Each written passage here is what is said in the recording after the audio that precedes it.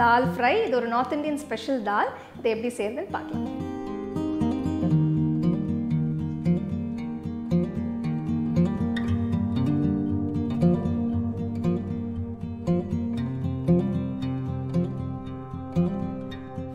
தால் fry செய்யறதுக்கு 3 விதமான பருப்பு எடுத்திருக்கோம்.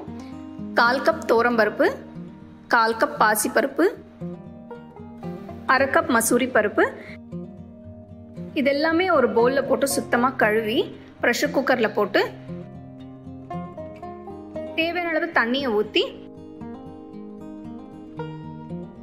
1/4 டீஸ்பூன் மஞ்சத்தூள் போட்டு ஃப்ளேம் மீடியமில் வச்சு ஒரு 5 விசிலுக்கு ப்ரெஷர் குக் பண்ணணும்.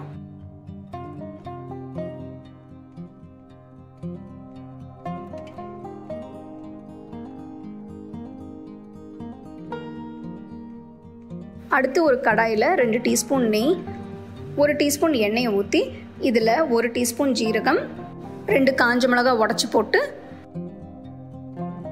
1/2 டீஸ்பூன் பெருங்காயத்தூள், கொஞ்சம் கருவேப்பிலை இதை போட்டு நல்லா மிக்ஸ் பண்ணிவிட்டு அடுத்து ஒரு பெரிய வெங்காயம் பொடியாக நறுக்கினது, 2 பச்சை மிளகாய் பொடியாக நறுக்கினது போட்டு நல்லா வதக்கணும்.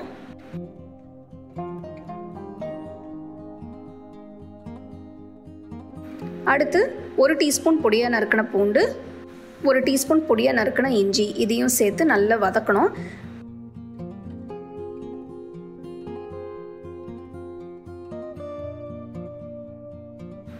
வெங்காயம் நல்ல பொன்னிறமான பிறகு இதில் 2 தக்காளி பொடியாக நறுக்கினது இதையும் போட்டு நல்லா வதக்கணும்.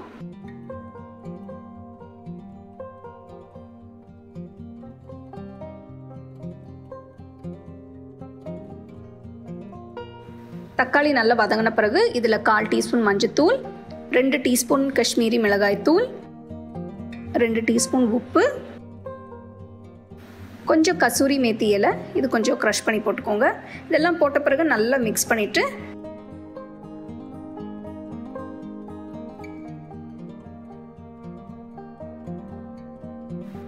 அடுத்தது வேக வச்ச பருப்பை மத்தில் நல்லா கடைஞ்சிட்டு கடாயில் போட்டு நல்லா மிக்ஸ் பண்ணணும்.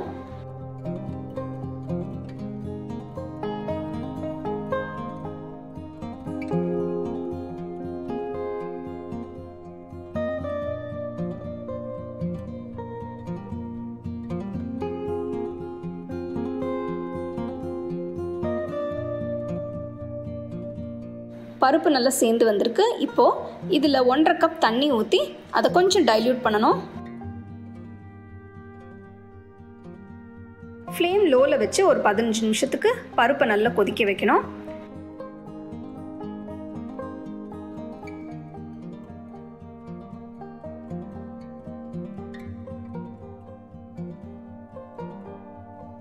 பதினஞ்சு நிமிஷம் கழிச்ச பிறகு இதில் 1/2 டீஸ்பூன் கரம் மசாலா தூள் போட்டு பொடியாக நறுக்கின கொத்தமல்லியும் சேர்த்து நல்லா மிக்ஸ் பண்ணிட்டு இறக்கிடுங்க.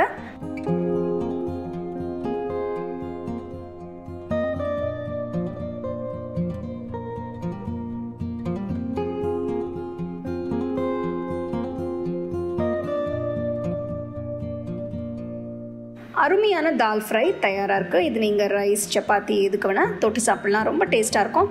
கண்டிப்பாக இந்த ரெசிபி ட்ரை பண்ணி பாருங்கள். அருமையான தால் ஃப்ரை எப்படி செய்யறதுன்னு பார்த்தோம். ரொம்ப ஈஸியான ரெசிபி இது. நீங்கள் சப்பாத்தி ரோட்டிக்கு தொட்டு சாப்பிட்லாம். ரொம்ப டேஸ்ட்டாக